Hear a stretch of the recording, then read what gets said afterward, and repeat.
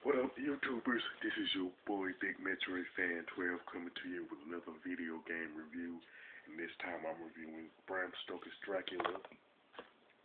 It was released on the NES, Game Boy, Game Gear, MS-DOS by Pros Software, and it was also released on the Super Nintendo, Sega Genesis, Sega CD, and the Amiga by Psygnosis and Traveler's Tales. Now, all the games are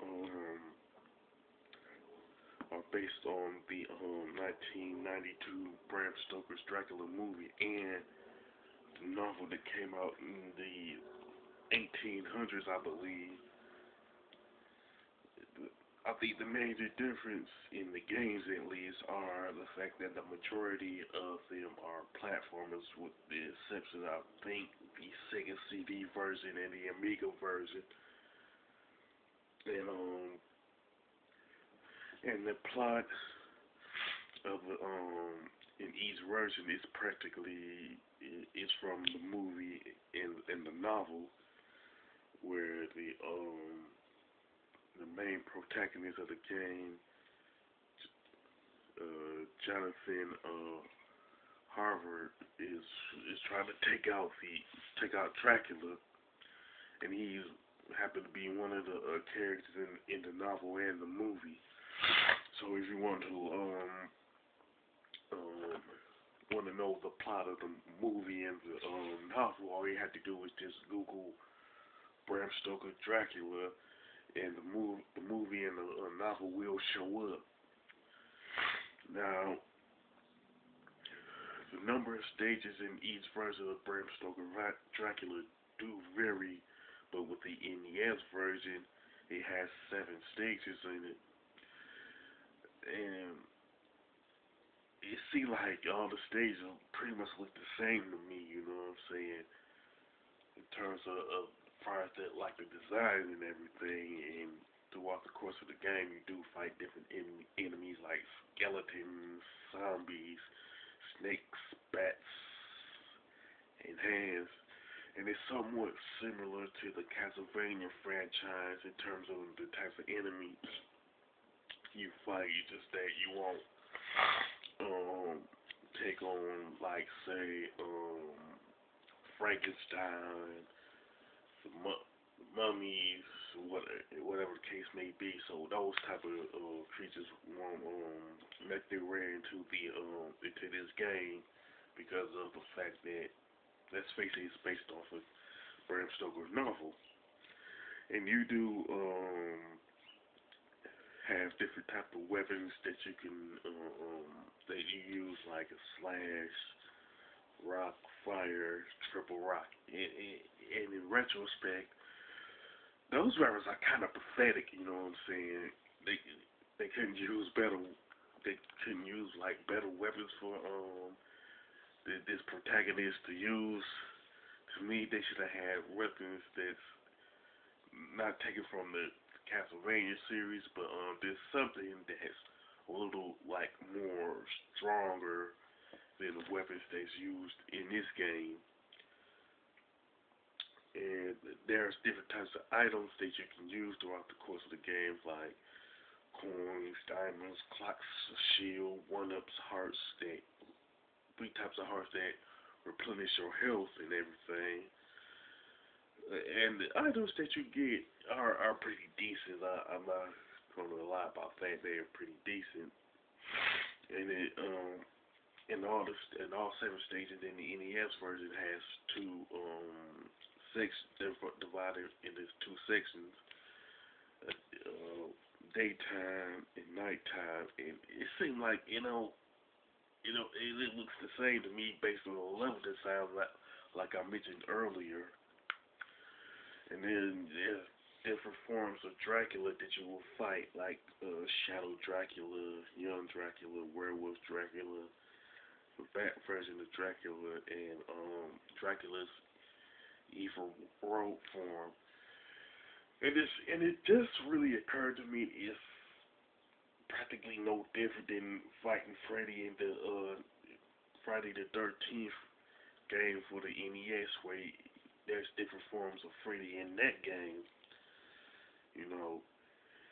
And what seemed odd to me though is the fact that in the NES version, Dracula has has the werewolf form, and it is pretty odd because as far as I know, there isn't any Dracula movie that he turns into a werewolf. And if that's the case, because you can mention it in the comment section, but the fact of the remains, I'm not aware of any movies or novels since Bram Stoker Dracula was released that Dracula himself changes it into a werewolf, and it's pretty much odd to me from an overall standpoint because of that, because of what I know. Not necessarily what I know, but what I watch in movies and stuff. Even though I haven't watched like every single vampire slash Dracula movie. Now the graphics and level designs are for overall standpoint just mediocre and outright bland. You know what I'm saying? And this mainly lies at the fault of how the levels are designed and the fact that the color palette is pretty bland, even though it's supposed to come off as dark like the movie and the novel. Just it wasn't executed very well, and the gameplay is pretty decent as far as the jumping, and it does have a good amount of weapons, but like I said earlier, just they're kind of pathetic. A couple of them are short range, which the two weapons there are short range should have been a longer range, you know.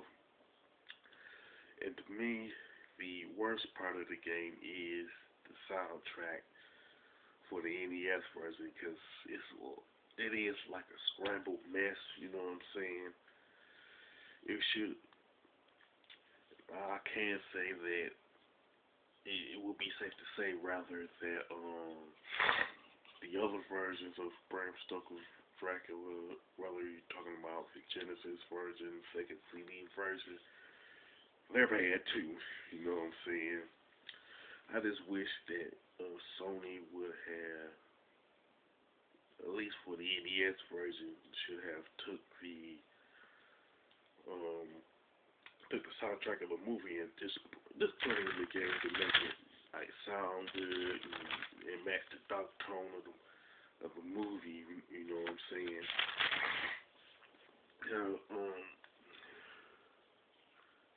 And as far as that the werewolf form of Dracula, they should have just outright scratched that form and should have replaced it with a form of Dracula that's more consistent with Bram Stoker's Dracula and the movies and novels that were released since then.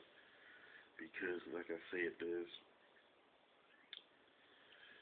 Dracula would not change into a werewolf, but the only way that would happen if there was a movie that was that's practically a Dracula, that's a parody of Dracula. You know what I'm saying? So unless, like I said, unless a movie about Dracula is an outright parody of Dracula, it really don't make no sense for him to change into a werewolf in a game, much less a serious horror flick about Dracula. You know what I'm saying?